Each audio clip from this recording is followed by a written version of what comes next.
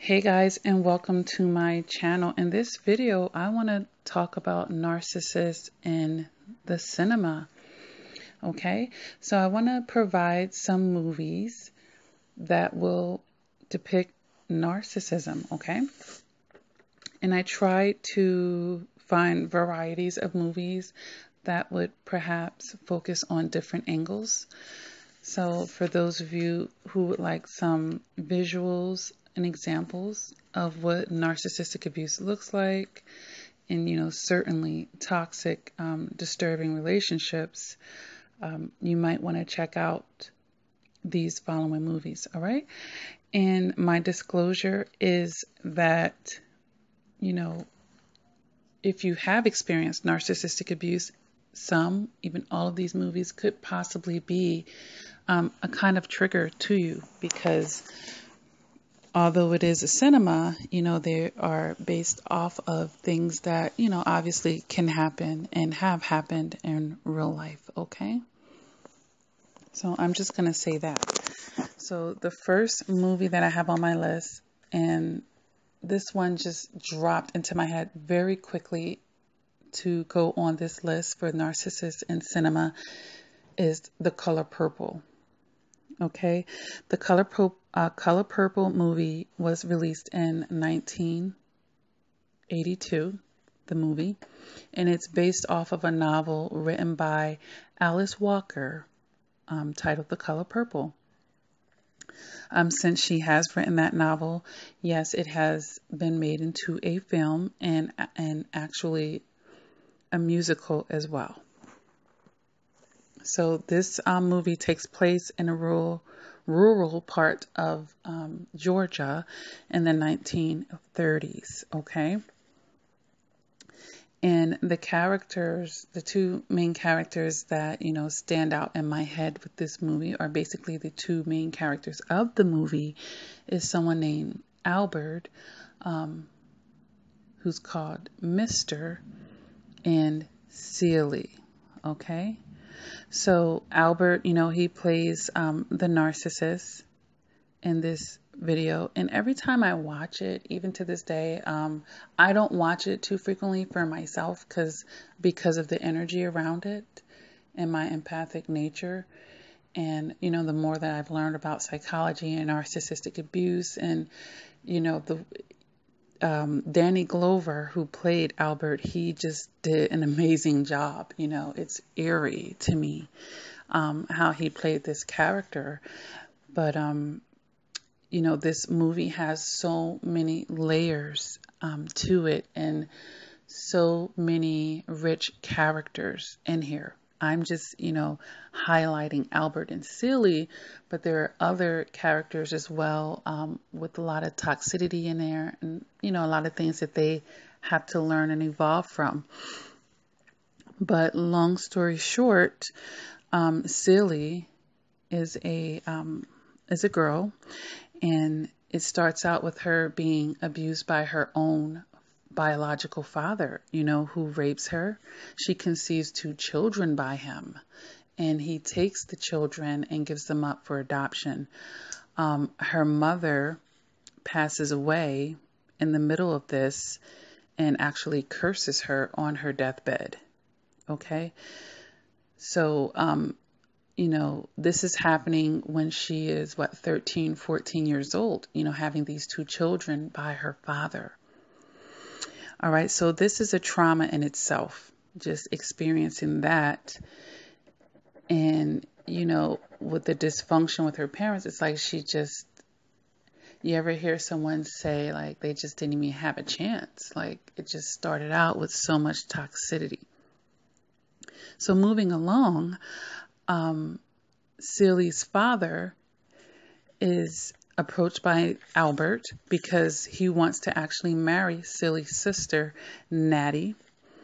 And Celie's father didn't want to let go of Natty. Natty played the role of the golden child in this movie. And this is where I'm talking about these onions of layers here, where a lot of things are actually touched on. So his father idealized Nettie as the pretty, beautiful daughter, and made Silly, the scapegoat and his emotional punching bag, and the ugly, unattractive daughter. So when Albert approaches him to marry Nettie, he says, no, you can't have Nettie, but you can have Silly. And then he runs it down to Albert. She'll cook for you. She'll clean for you. She may not be much to look at, but she'll do what you need her to do, the wifely duties. But Nettie, you can't have her. You cannot have her. So in his mind, he was getting rid of what he would consider his damaged goods, And Albert was a widower with a bunch of children, and he just really wanted someone to come and cook and clean and take care of his children, now that he didn't have his wife. So Silly, marries him and, goes to his dysfunctional house and, starts that chapter of her life, okay?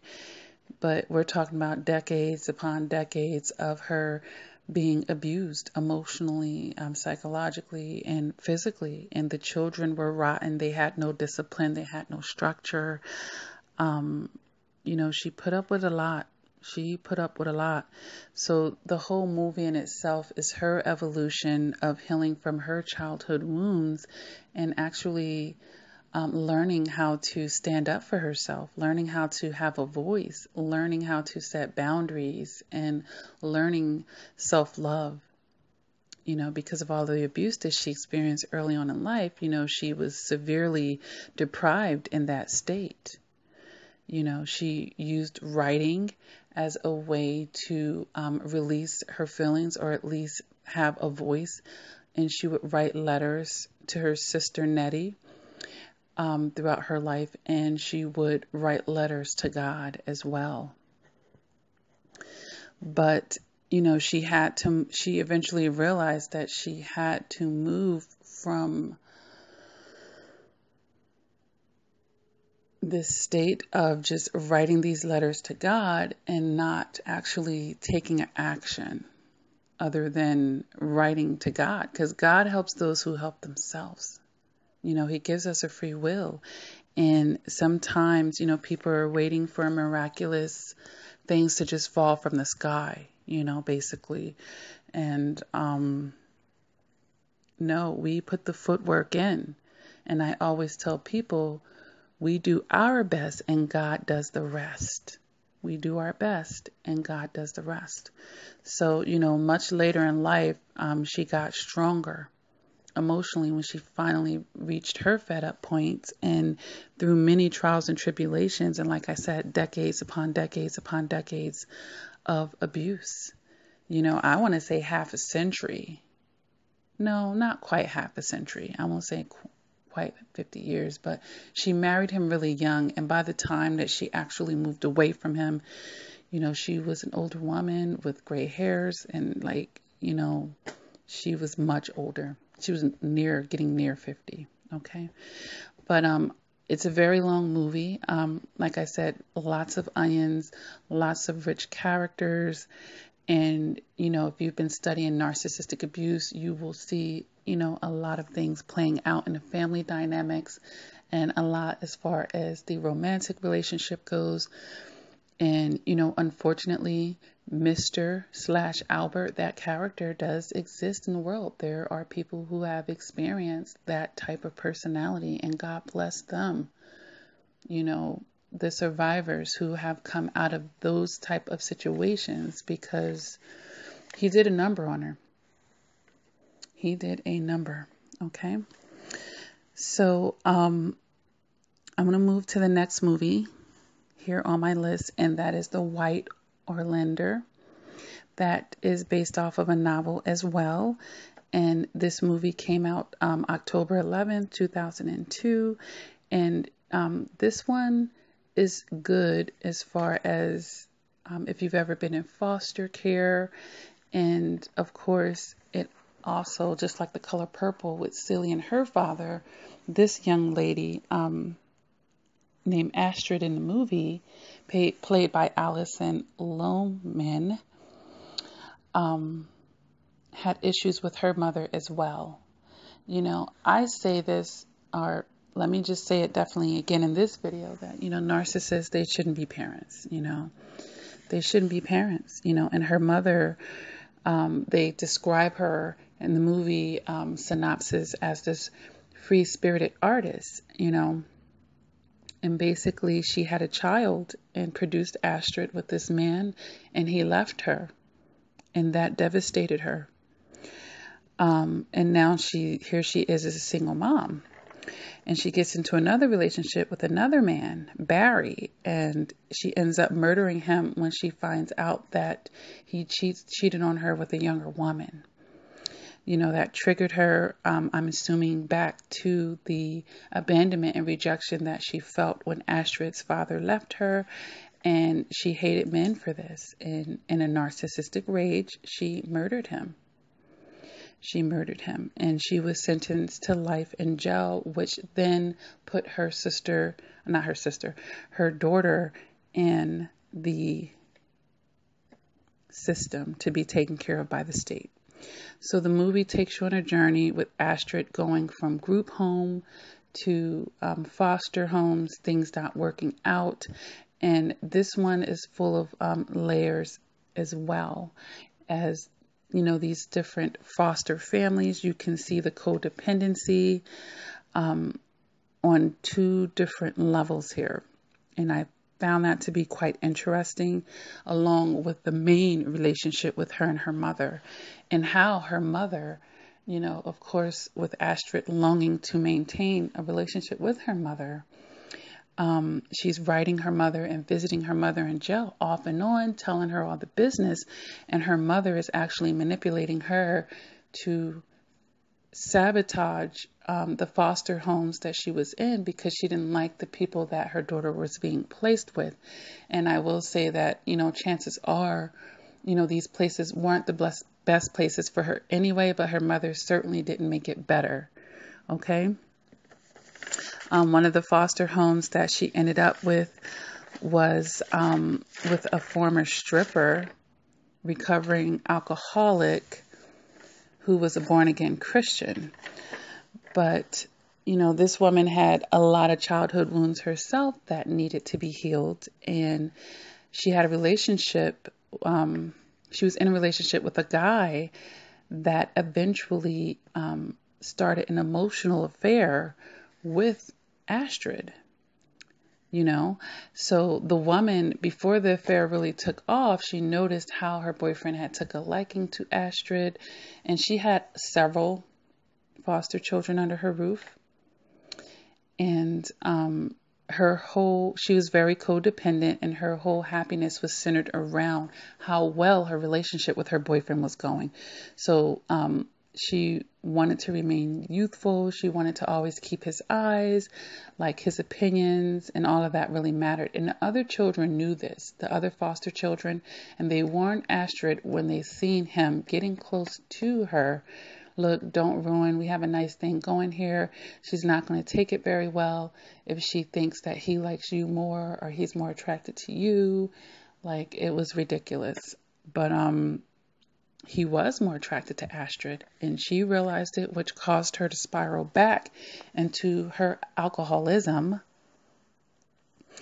And she, in her narcissistic rage, when the stuff really hit the fan, she ended up shooting her gun towards Astrid, you know, and shooting her in the shoulders. And that ended that situation and put Astrid into the hospital and then back into the group home, pending another placement. But, you know, in that whole situation, you know, now that I've learned more about psychology, because I've seen this movie years and years and years ago, you know, this woman was so codependent in her relationship with her boyfriend. And it was the only thing that really mattered to her. And it's where she got her self-esteem, is where she got her self-identity, you know. So Astrid, you know, goes to the hospital. She gets well enough to get put back into the group home, where she befriends a guy named Paul, you know, who clearly has romantic feelings, you know, teenager love, if you will. crush, if you will, but in a healthy manner. He lets her know that, one day when he turns 18, he's going to go to New York and he wants her to come with him. She turns him down. So in between all of that, she's getting placed in another home with a character played by Renee Zellweger, who was a former actress basically on Suicide Watch. So, they got her, or they wanted to take in a foster child to actually be a babysitter to Renee Zellweger's character, as her marriage is crumbling, another codependent here. And, so is her self-esteem and her zest for life at that point. And Astrid is telling her mother, about this new woman that she's with. And her mother, lo and behold, has been writing Claire, which is Renee Zellweger's character, the whole time. And she's, with her emotional intelligence, has realized that this woman has low self-esteem and suicidal. And, I made a video about this, how the narcissist pushes a person to the edge, who may already be in a broken state, obviously, and can push them off the cliff. So between these writings, her mother has found a way to further passive aggressively pull Renee Zellweger's character down to a deeper abyss, and eventually she actually does succeed in committing suicide. Okay, which sends her daughter back to the group home. So it's questionable, had her mother not been writing Renee, and Renee did get that professional help and perhaps turned her attention more on her daughter instead of getting further manipulated, by Astrid's mother, maybe she could have come out of this depression. And that's why you have to watch who we keep in our orbit, who we share our energy with, guys. So she ends up back in a group home. At this time, I believe her friend is turning 18, and he offers her to come with him, and she turns him down. And then she goes and visits all these foster families, and instead of actually choosing a healthy family, she chooses to go with this Russian immigrant woman. Okay. So it's almost like she gave up at this point on trying to have a normal, healthy family existence, and she actually chose the most toxic choice out of all of the foster parents that she could have gone with at the time. And she goes to this Russian immigrant who has other foster children that she basically treats like cheap labor, and she runs this swap meet business, or she does a lot of consignment and yard sale type of thing.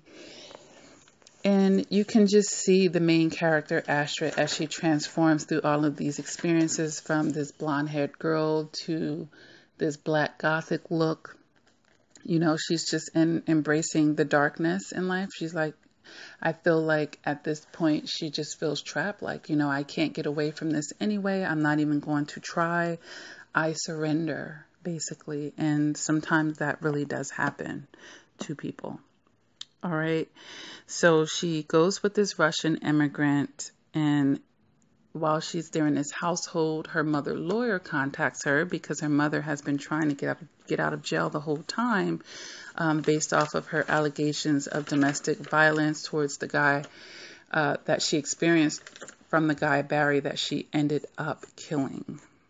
She made a case for this, and she wanted her daughter to lie on the stand because her daughter was there when the murder took place. And if her daughter would vouch for that, that could be like something that could vindicate her, basically, and lead to her becoming a free woman. The lawyer offered her the daughter, Astrid, all types of financial or whatever she wants in order for her to take the stand and tell this lie. The daughter does not want to do it, and feels very conflicted about it, but she's passively aggressively going along with it. And the Russian immigrant, who's all about money, says, girl, you better take the money and keep it moving. Don't worry about anything else. And, it's not the way Astrid looked at it. Either way, on the date of the court, the date that she was supposed to take the stand, the mother decides to tell the lawyer to tell her daughter to leave, which means, she was going to try to win the case without this vital piece of information or vital testimony that would have probably gotten her free, which resulted in her being sent back to prison and, losing that case. So Astrid felt like it was her mother letting her go. So fast forward, she ends up linking back up with the guy in New York, and eventually her hair is blonde again and she makes a life with him. So, to me, it's symbolic of her actually eventually letting go herself, because although her mother may have let go that day in a courthouse, Astrid probably, had some things to do herself. All right. And, it's a pathway. It's a process, us healing from abuse and narcissistic abuse in particular. But, yeah, that's White Orlander, and, great movie. So you can definitely check that out as a reference. The next movie on my list is Mommy Dearest, and that is, based off of, the childhood of someone called Christina Crawford, and who was adopted as well by Joan Crawford. So here's another situation with foster care, and not foster care in this case, it's just a flat out adoption. Okay. So this is based off of someone's real life, and it stems from Christina Crawford's book, or autobiographical book that she wrote. This was released on September 18th, 1981. So this one is pretty vintage. You can find clips of this on YouTube where you can see the depiction of the abuse. Now, I'm going to make some disclosures about this one. I did a fair amount of research on this before I decided to add it on the list. But for the sake of my research, I will say that for this particular movie, I can't say that Christina is absolutely telling the truth. This movie was released, like I said, in September 18, 1981, which was several years after Joan Crawford's death, which was in, I believe, 77 or, somewhere along those lines. All right. So, she wrote the book, and the movie was made after Joan Crawford passed away. So, she, in all fairness, she did not get to defend herself against this. All right. So for the sake of this movie being an example, I will just stick to the cinema aspect of it, and I'm going to treat it as pure cinema. I'm not going to say, Joan Crawford definitely did these things or didn't, before someone jumps down in the comments, a Joan Crawford fan or even a Christina Crawford fan. I'm not saying that she's lying either, but I am saying that the movie does depict a very abusive, narcissistic mother, and for that reason, I will add it on the list, okay, as a reference. All right, so, a lot of times, basically children end up being the emotional punching bags, of the narcissistic parent. And this is exactly what's happening in the movie. And you get to see a lot of narcissistic rage here, entitlement, and, some of the lines that the mother said to the daughter is, "You love to make me hit you. You deliberately embarrass me. I don't ask for much. Why can't you just respect me?" But all along, the mother is not reciprocating to the daughter, and it's one-sided. Like, give me the glory, give me love, give me respect, while I treat you like my emotional punching bag at that point. All right. Now, in real life, Joan Crawford, to the end, always said "my loving daughter" when she talked about Christina Crawford. Now, if she is narcissistic, that could point to, the image focus, because narcissists are very image focused, and actually it kind of sways their way in a certain sense, because here you have a possible, survivor here of abuse saying, hey, I've been abused, and they're telling all these bad things about this other person, but yet the other person only keeps talking about them in good light. It's like, hey, who's really the bad guy here? Sometimes it plants questions in other people's perceptions when the narcissist keeps putting you in high esteem while you're trying to tell about their abuse. It's a psychological thing that some people whose emotional intelligence, may not be that high, they could fall for that, okay? But we do know that Joan Crawford did remove Christina Crawford from her will, and it's also known that Christina Crawford did keep Joan Crawford's last name, all right, even though she's been married over 3 times. And what else do I have written down here as far as factual stuff? Yeah, so there's a Larry King interview of her well after the fact, and I watched some of that to try to gauge with her. And, I haven't watched all of it. I just don't have that type of time, and I have a lot of material to put out on the channel and the coaching sessions that I do.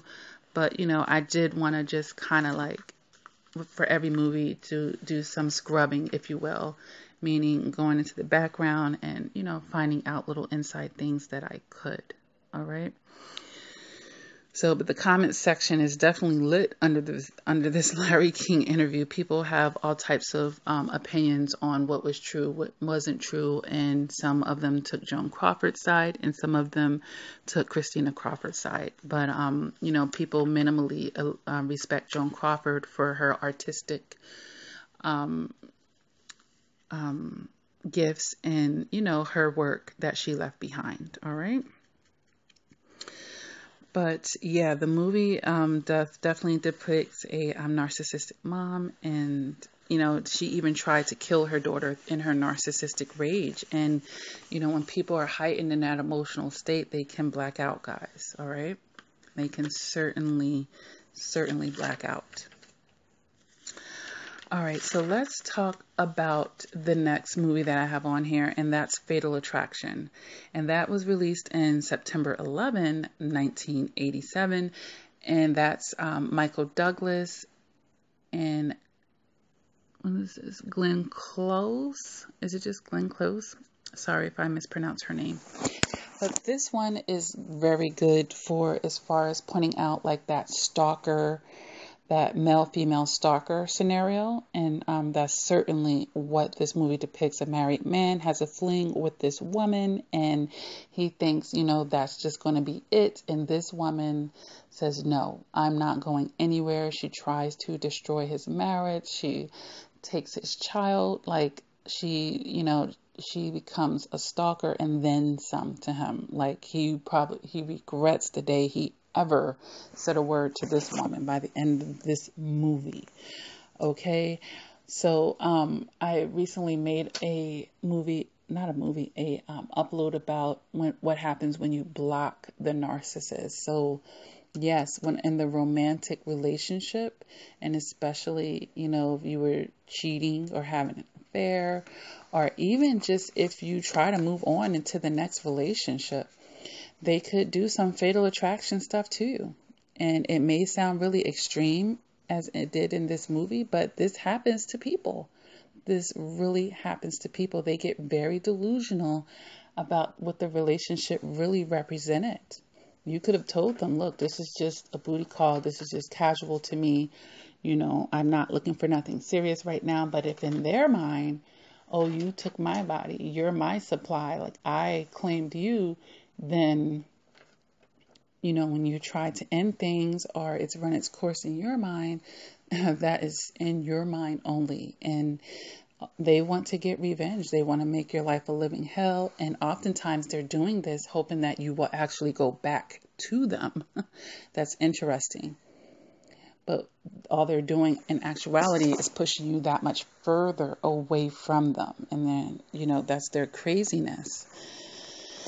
And they can't, you know, they're not in their logic.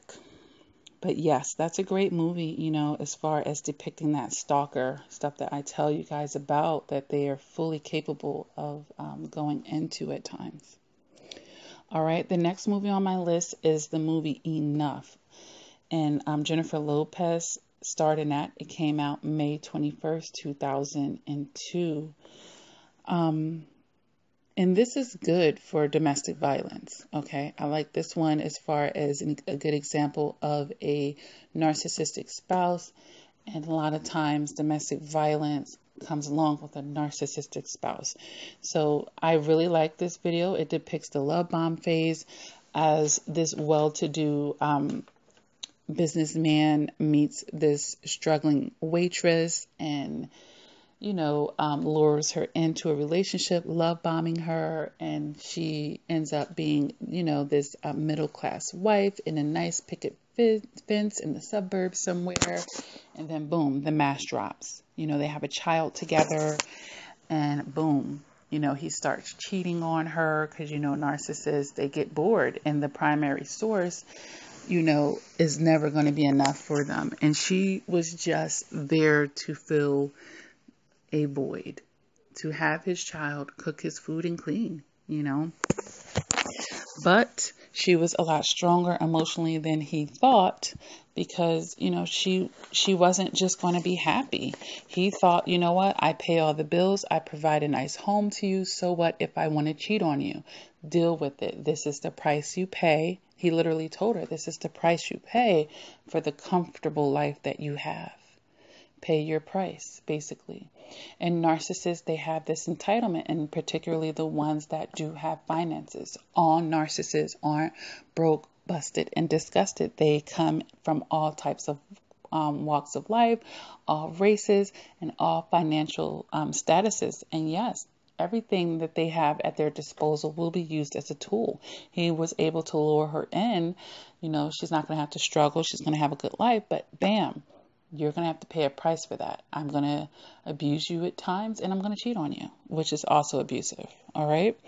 So he gaslighted her in this movie into thinking that, you know, for everything that he gave her, what is this, you know, the price that she pays isn't really so great in his eyes.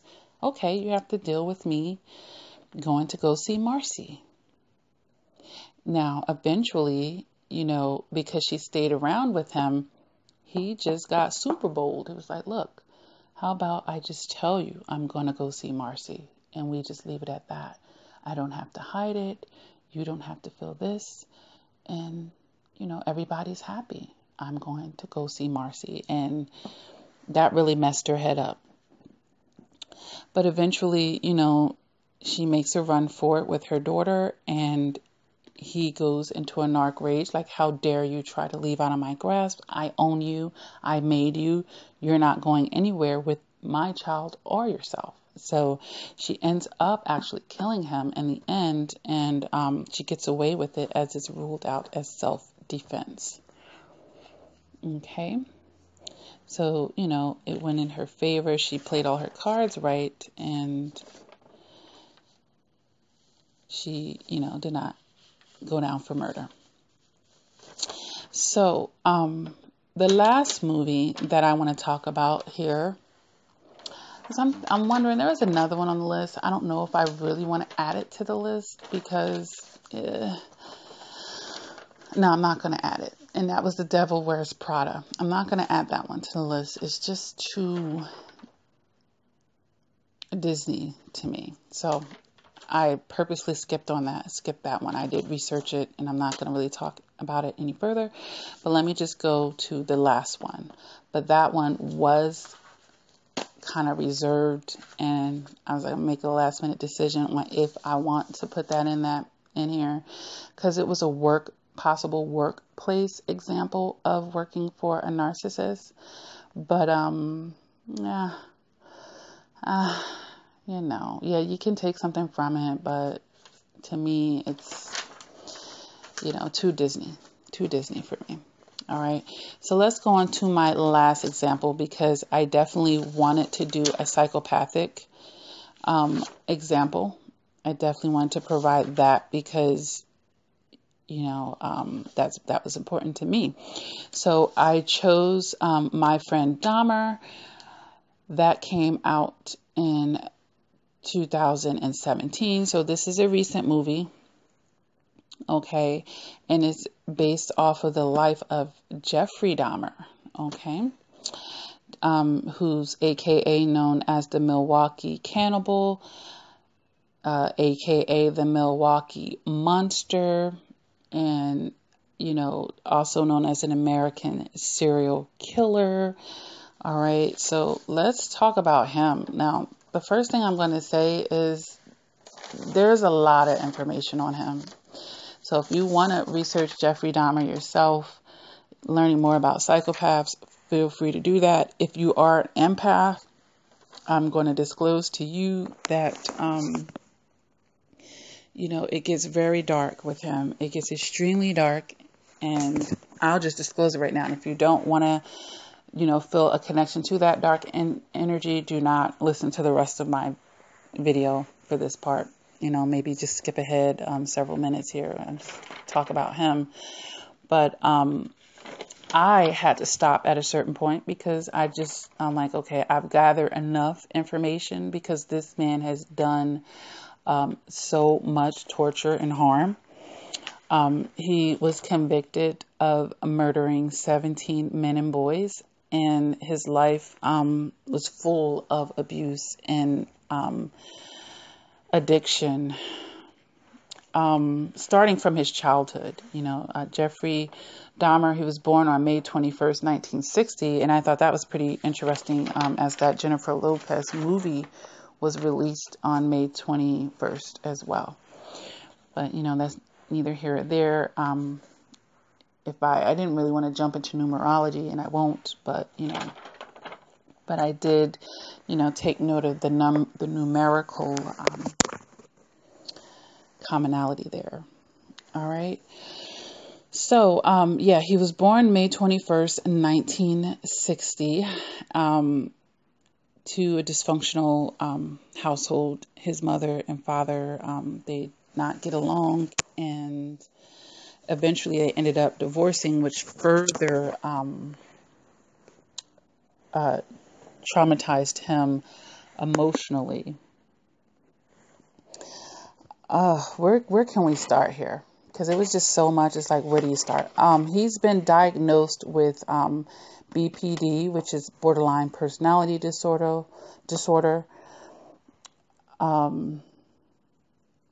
Schizophrenia. And even with all of that, though, he was found legally sane at his trial. Okay? They found him to be legally sane at his trial. From a young age, he had this thing with animals and killing them and dissecting them, peeling their skin. His father went to school to be a chemist, and he actually taught Jeffrey how to preserve the animal's bones, and he later used that information to preserve human bones, hence the Milwaukee Cannibal, the Milwaukee Monster. He found out that in puberty, that he was homosexual, and that's why all of his victims are men and boys. All right. He would lure them in because he was attracted to them. But he would do heinous things to them, you know, once he gained their trust or got them behind closed doors. And usually he drugged them in some shape, form, or fashion. You know, you hear the date rape pills and stuff like that. He would utilize things like that and basically rape, murder, dismember, and then try to permanently preserve the body parts of them. He would have sex with the corpse. He was sexually attracted to the corpses, and that's called narcophilia, for those of you who don't know. Another word for that is paraphilia as well. Let me just pause here because I did actually find or looked up some more information on narcophilia. They did a study on it. Let me just pull that up real quick because I wanted to share that information that I thought was pretty interesting.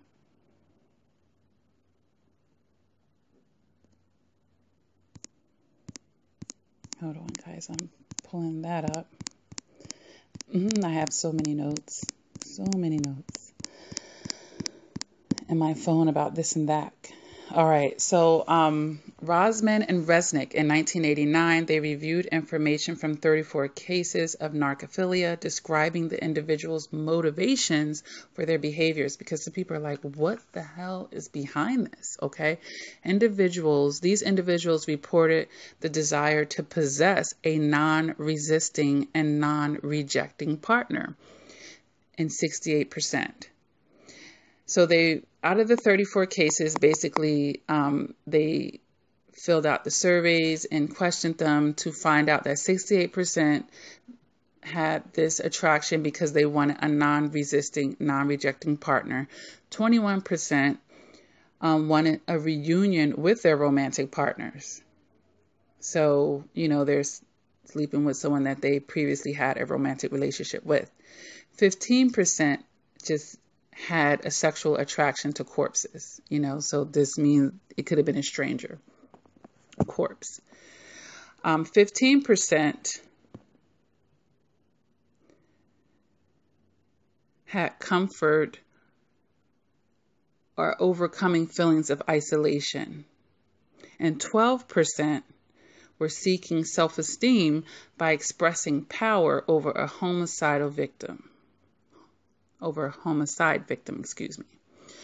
So that's a little, glimpse into people who are,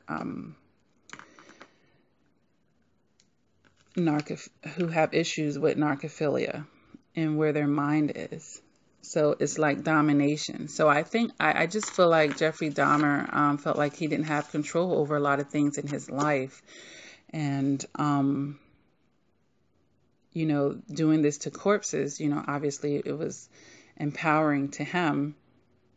And since he was outcast, he felt outcast in his own family home.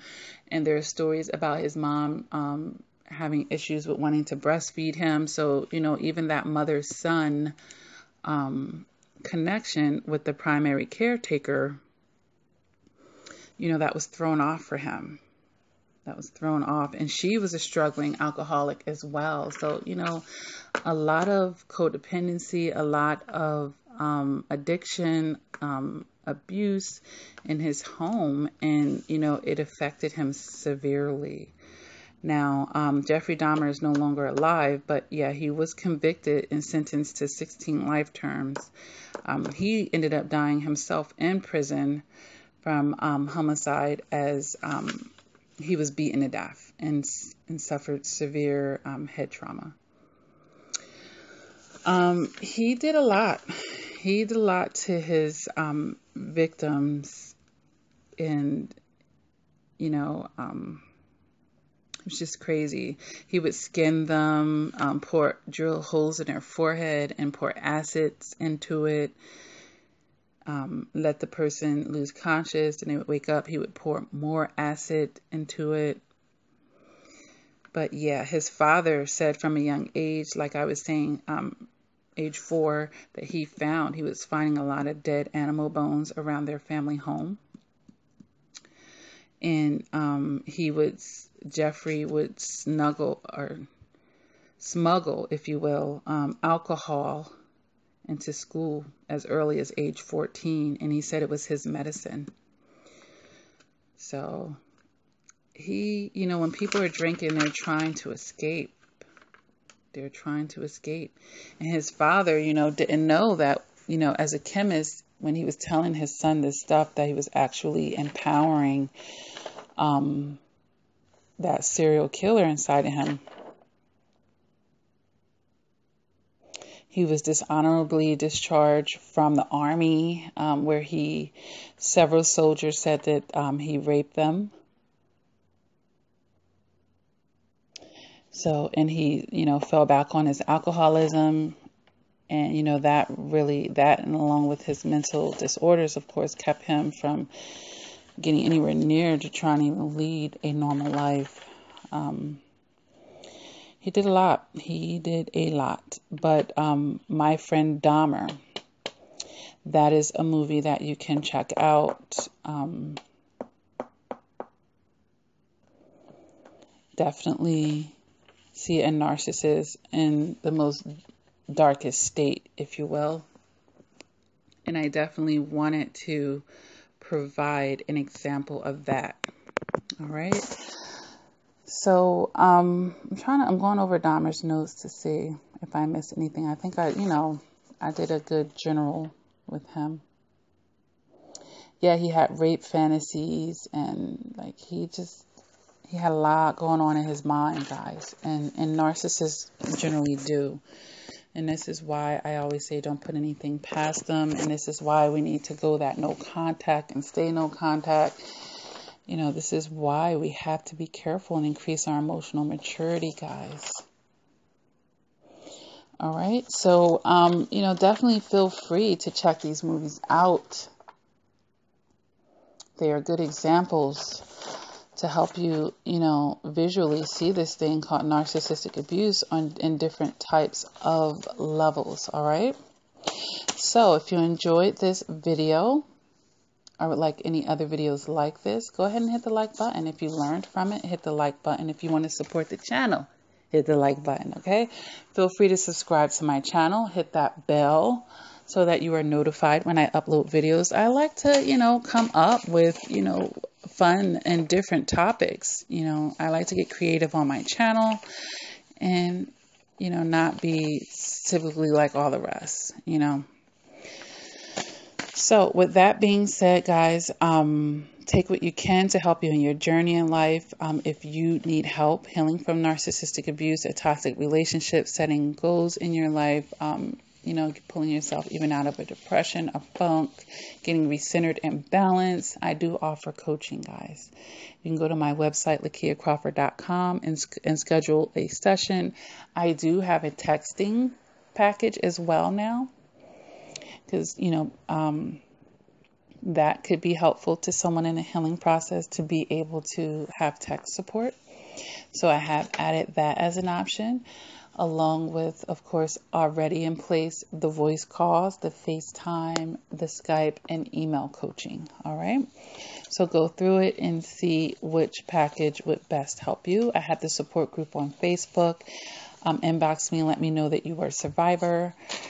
And that's at Lakia Reflection and Progression Crawford. Those links will be below the video. All right, I'm going to upload this video and give me time to go back and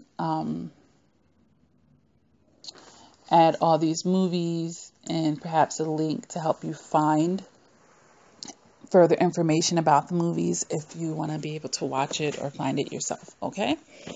And with that being said, thank you guys for listening. And until next time, please take care.